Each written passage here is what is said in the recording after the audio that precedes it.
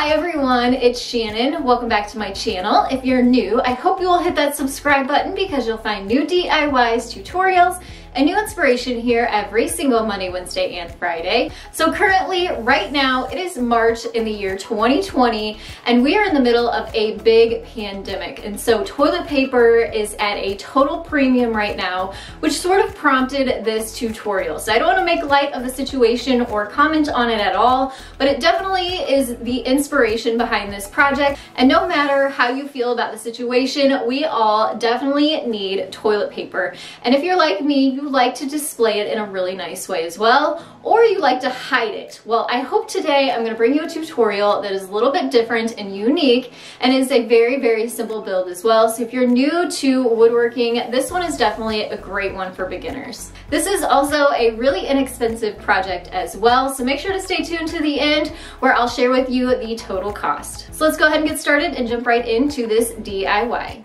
And now for supplies. So what I have here is a 1x6 by 6 foot long piece of common board or pine.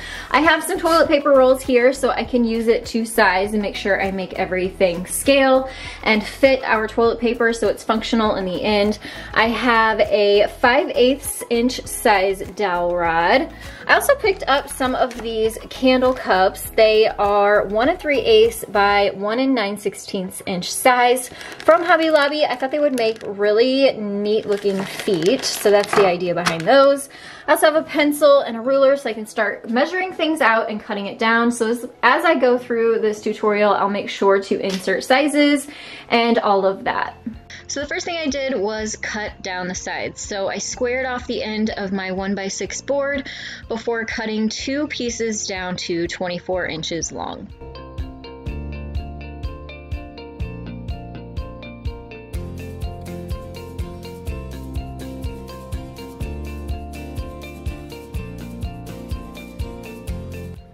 Next is the part when I used those toilet paper rolls that we usually use as a guide for size. So I used those, sandwiched them into the side pieces before measuring the outside from outside to outside and determining that I needed 2 more pieces cut down from the 1x6 at 6.5 inches long each, and those are going to be the top and bottom pieces.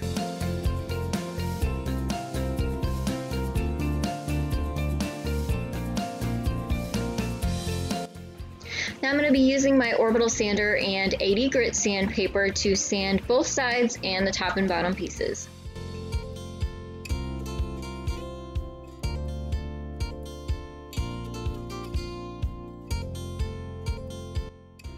Then I moved on to figuring out how far down I needed to drill holes for my toilet paper roll that was going to be hanging. So I just set up the box as if it were put together already and then stacked the toilet paper to figure out about how far down I could measure before adding the marks for the holes.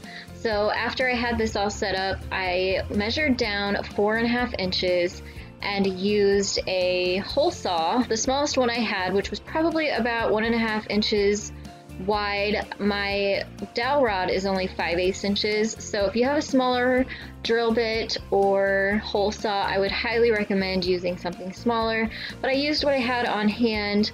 I also measured in from the sides to make sure that the holes would be centered within those 1x6s, made a mark, and then drilled down with my hole saw down through the wood. I had to flip it over halfway to make sure I could get the hole all the way through the board.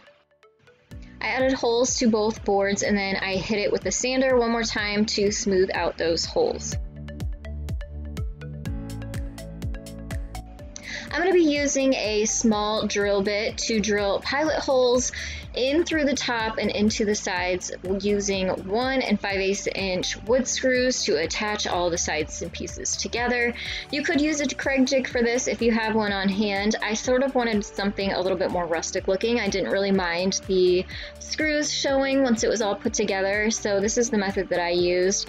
And I just drilled a hole and then put a screw in. I didn't tighten it down all the way, that way I could kind of make sure everything lined up nicely.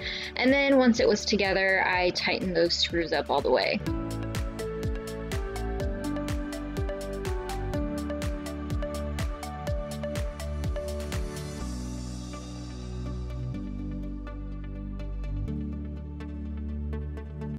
Once I had the top on tightly, I flipped it over and repeated the process for the bottom.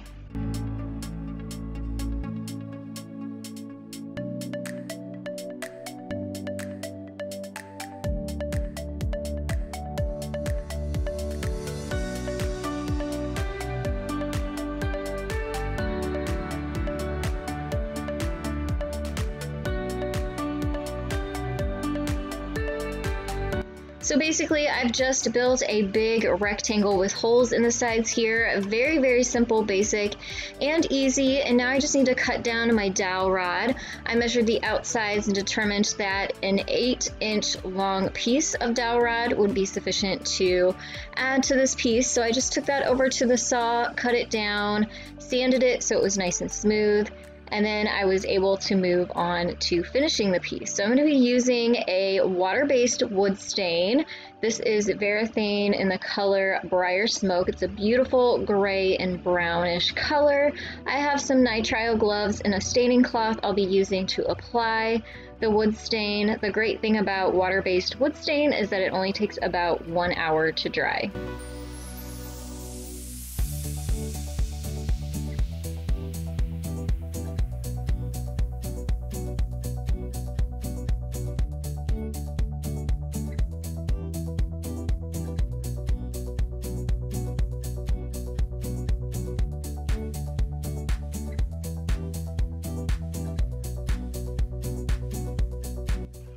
I did allow all of the pieces to sit and dry for an hour before I added the feet onto the bottom, and I just used some super glue to apply them. It grabs on super quick and dries fast, and it has a super tight bond.